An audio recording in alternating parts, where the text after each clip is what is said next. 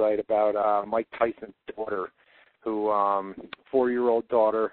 There was they had a treadmill in the house, and apparently she got tied up on one of the cords, and the 7-year-old brother went down, found her pretty much lifeless, and she's been in the quote from the publicist was extremely critical condition, and but she was on life support. I think I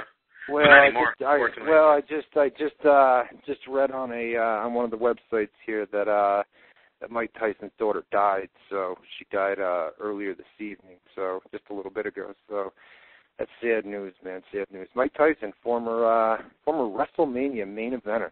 Remember that? Oh, I was there, Hartford, punching out Shawn Michaels. I couldn't tearing imagine. Up the T-shirt. I could not imagine. Were you there for that? Yeah, Hartford. Yep. I remember that. Oh, no, sorry, it's not Hartford. Boston. My bad.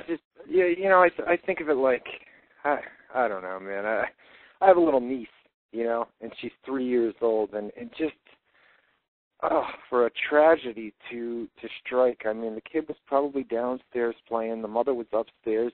Didn't even know what happened, and the next thing you know, a precious young kid like that. I mean, my little niece, the cutest thing ever. And if it ever, if anything ever happened to her, I'd be absolutely devastated. So it's sad. It's really sad to see something like that happen. So condolences to Mike Tyson, man.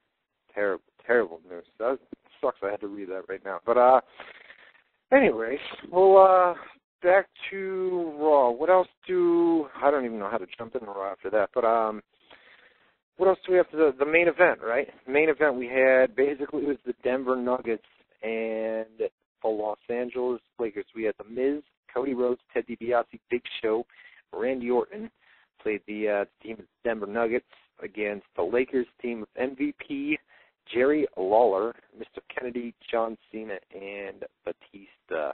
What do you think of the overall match? The thing about it is they went to a commercial break at 10:35, a little bit earlier than that. Came back at about 10:35.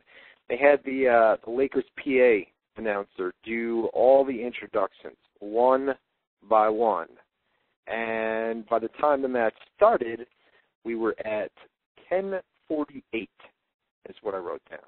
So from 10:35 to 10:48, 13 minutes, we had nothing but introductions. And when they said it, when they went to the break right before 10:35 and said we'll be back, the main event's next, they said, wow, 10:35 main event, and you got to go to 11:07. You know what I mean? And then they came back, they did the announcers, or they brought the Nuggets out first, and then they went to another commercial break. Then we came back from that break. We brought all the Lakers team, and then we finally got the match underway at like 10:48, 10:49.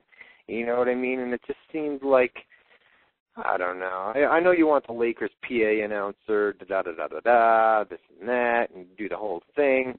Seems a little bit overdone to me, a little bit long, It's typical McMahon, He really wanted to get that whole NBA type of storyline, and went out and got the announcer, and you kind of knew who was going to win. I mean, there's no way in hell the Nuggets or Team Nuggets were going to end up winning anyway.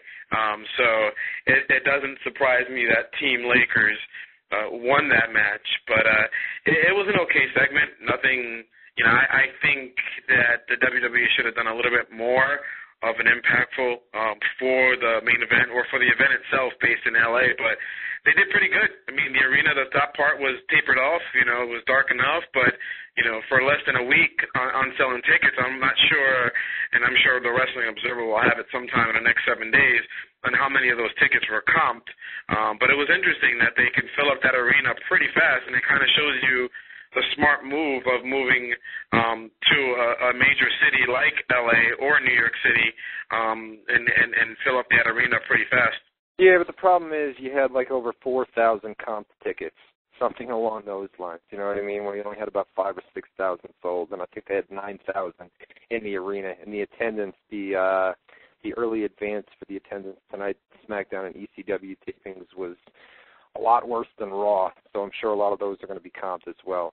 So I mean, there were a lot of comp tickets at that arena last night. So I don't know. I mean, I know they did it, because it worked because they were in L.A. I was talking to JMK earlier, and I said, man, if they did that, even if they moved it out to Colorado Springs at the World Arena, and they did that spoof last night, I mean, the Colorado fans would have shit all over that. You know what I mean? I mean, they would have just it would have been brutal because Colorado fans were all Denver Nuggets fans. You know what I mean? So to go out to L.A.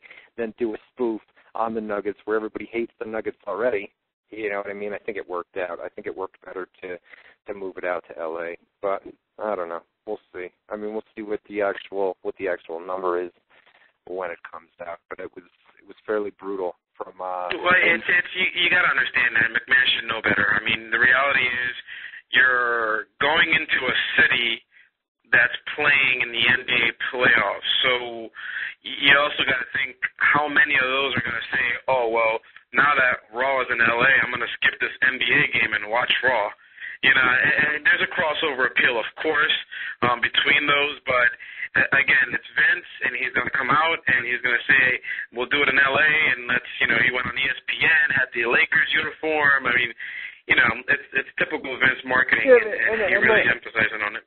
And then he did all that last night, right? And then, I went back and forth between the Nuggets and Lakers game, and I don't know if you caught it last night, but the Denver Nuggets won that game by 19 points, which couldn't have made old Vince look happy. Because like you said, I mean, Vince went on ESPN and said right on ESPN in an interview with the coach, he says, actually, we're going to be going head-to-head with you next Monday night, he says to coach, or he said maybe it wasn't coach. They did the one coach interview, and then they had him on again on another segment for SportsCenter. And he basically said, we're going to go head-to-head with you, and did all this stuff where he was all about the Lakers. I hope Denver loses, da-da-da-da-da. And then the night that you go head-to-head with them, Denver beats them by 19, Yeah, that's a lot. And if you guys don't follow basketball, 19 points is a lot. It's almost a jobber. They had it within 9 points with about 2 minutes to go, and then a couple of the Nuggets players banked some threes and put it back up to 19 to end it. They're going to play again tonight, I believe. I think it's coming on probably at 9 o'clock. I think it starts at 9 o'clock over on ESPN. So, you know what I'm a big fan of? You know what my shows are? You know what my new shows are now? And you guys will laugh at this, but I'm into this reality stuff, right? And I love that show, The Deadliest Catch, where they go out and they catch the crabs out in the Bering Sea. You know what I'm talking about? Yeah, but I think that's on Bravo or one of those networks or something like that. Yeah, something like that, dude. Something like that. I like that, and then I like the Bounty Hunter, Dog the Bounty Hunter, where he goes out and catches the crab. That's my weekly TV. And you know that motorcycle one too. What is it? The American Shoppers, where they've got they've got the dad and the son arguing throughout the season where they hate each other and can't get along. So I don't know. I like it. Whatever. That's my reality TV show. You know what I mean? I'm not watching like The Hills or anything like that. Anything crazy like that. I don't know. Whatever. It's my reality TV. It's my weekly programs. You know. It's better than watching American Idol. Or that 24/7 show. Or is that what you? Not 24/7. 24. Yeah, but that's over. It finished last week, and I didn't like the ending too much, but that's another story for another time. All right. Hey, we got a bunch of live phone calls. You want to take some of these? Because we got go for it. We got through Raw, and I don't know. I guess we'll open it up. If you guys want to call up right now, we don't bite. Give us a call, 724-444-7444. Call ID number is 30273, followed by the pound key. Oliver Green, 33, from the live chat room here on WZR Radio. What's on your mind? Not much. I was just read online yesterday that The Miz was part of the Dark main event, and I was wondering, do you think he's progressing a little more than John Morrison is now? Well, both of them right now are in singles roles. John Morrison over on SmackDown with a face turn. I think he's got all the potential in the world. If you're asking me more, who I think has more potential, I think Morrison, as a face, I think he could really get over on SmackDown. But I mean, obviously they're pushing the